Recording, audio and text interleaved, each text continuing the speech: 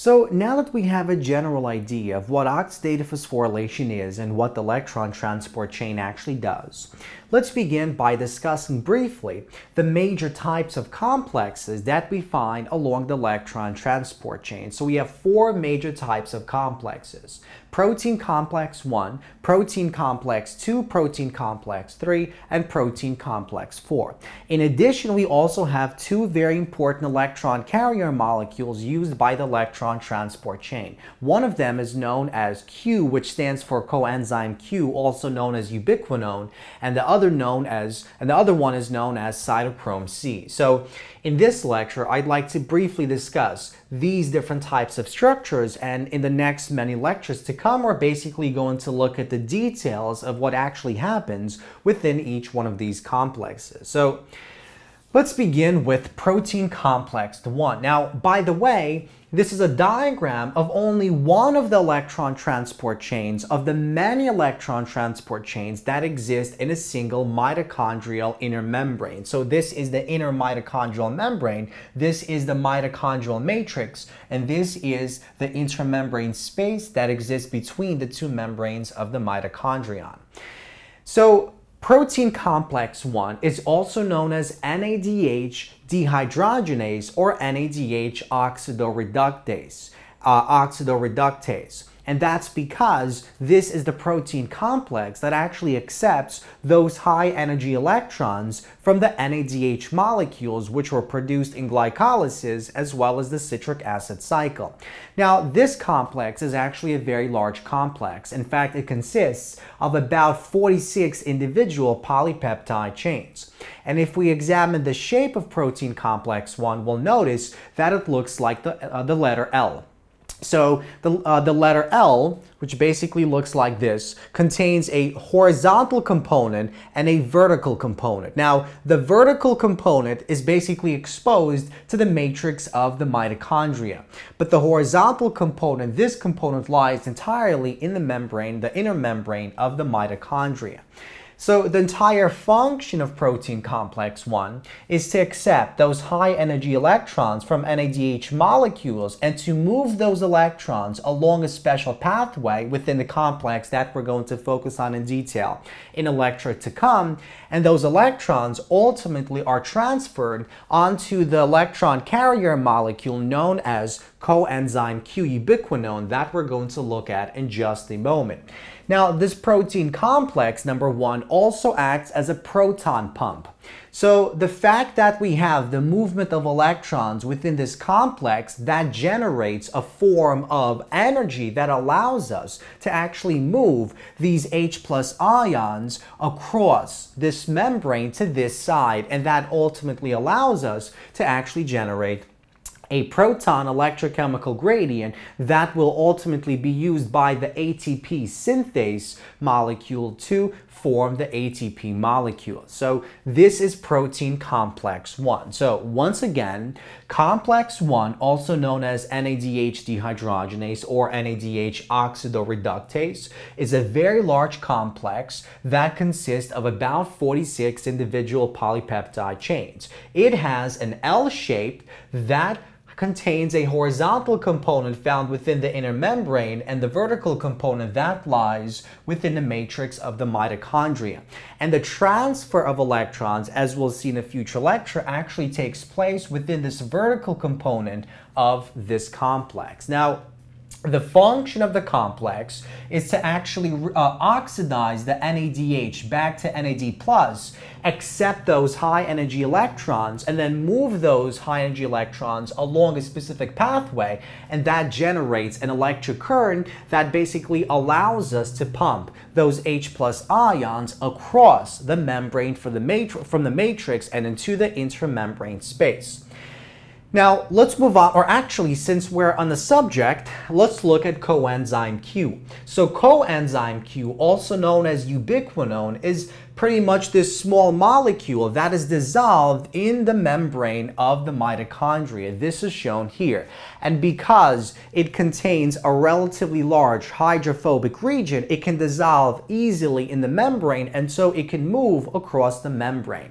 And what it does is it takes those electrons from protein complex 1 that were received by the NADH molecule, and it moves those electrons onto protein complex 3. In addition, this coenzyme Q is also used to actually pick up the electrons received by protein complex 1 and move those electrons onto protein complex 3.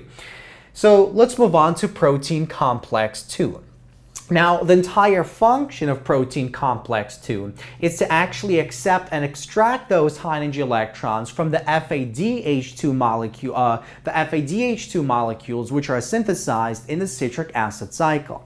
So if we recall the citric acid cycle, there's a step in the citric acid cycle where we basically we oxidize succinate into fumarate. And in this process, we have an enzyme known as succinate dehydrogenase that essentially reduces the FAD into FADH2. So remember, FAD is flavin adenine dinucleotide, which is capable of actually extracting those high energy electrons. So these two H+ ions and one electron from each one of these two bonds is extracted and placed onto the FAD to form the FADH2. And actually, this succinate dehydrogenase that is used by the citric acid cycle is found within complex 2. So complex 2, found on the inside portion of the inner membrane of the mitochondria, as shown here, contains the succinate dehydrogenase that is used by the citric acid cycle.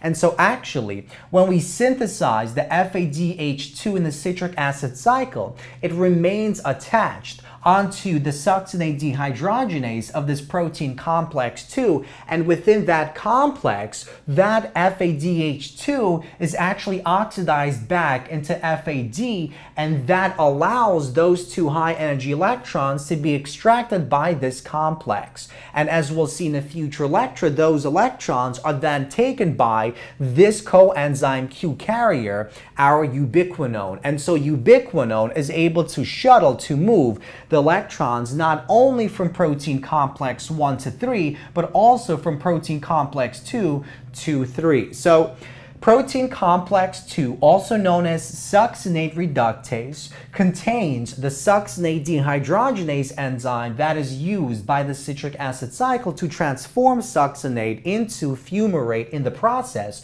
forming FADH2.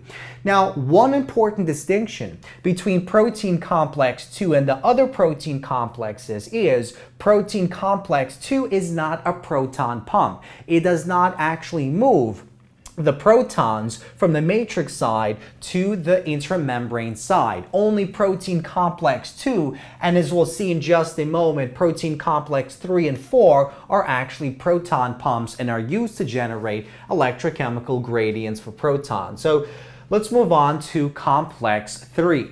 So complex 3 is shown here, and this complex is also known as cytochrome C oxidoreductase, or Q cytochrome C oxidoreductase, and sometimes known as cytochrome reductase. And what this what this complex does is it accepts those electrons from the Q carrier molecule, the ubiquinone, and then it takes those electrons and transfers them onto another electron carrier known as cytochrome C. Now, this, just like protein complex 1, is also proton pump, and as a result of the movement of those electrons within this complex, that allows this structure to actually pump those protons into the intramembrane space from the matrix of the mitochondria. And finally, if we examine protein complex 4, this is essentially where we take those electrons and we use them to reduce oxygen molecules into water molecules. So this is where we find the final electron acceptor of the electron transport chain. And this also uses the movement of those electrons to pump those protons out of the matrix and into the space between the two membranes. And so together, protein complex 1, 3, and 4 are basically proton pumps, which help establish a proton gradient. And then, as we'll see in a future lecture, the ATP synthase uses that proton gradient to generate those ATP molecules via oxidative phosphorylation. And it's called oxidative because protein complex 4 uses oxygen as that final electron acceptor. So we see that coenzyme Q, also known as ubiquinone, shown here, is basically a small hydrophobic molecule that is dissolved in the inner mitochondrial membrane, and it acts as an electron carrier that shuttles electron from protein complex 1 or protein complex 2 ultimately to protein complex 3. Now, in its oxidized form, we call it ubiquinone Q, and this is what the structure actually looks like. And notice we have a long hydrophobic tail in humans. The N value is usually 10, and that's why we call it coenzyme Q10. And what happens is the two electrons and 2 H plus ions are accepted. So 1 electron and 1 H plus ion is accepted by each one of these groups shown here and here to form the fully reduced form we call ubiquinol, or QH2. So this structure accepts electrons from either complex 1 or 2 to form the reduced form QH2, and then that travels to complex 3, where it gives off those electrons to complex 3, which ultimately move along the complex and onto cytochrome C.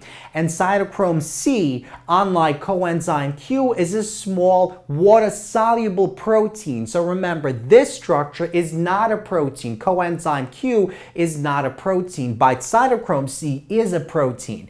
And it's a water-soluble protein. It is bound onto the intermembrane region of complex 3, and once it accepts those electrons, it moves and attaches onto protein complex 4 on this side of the complex, and then it transfers those electrons, which are ultimately used to actually reduce that oxygen and form the water molecules, as we'll see in much more detail in lectures to come.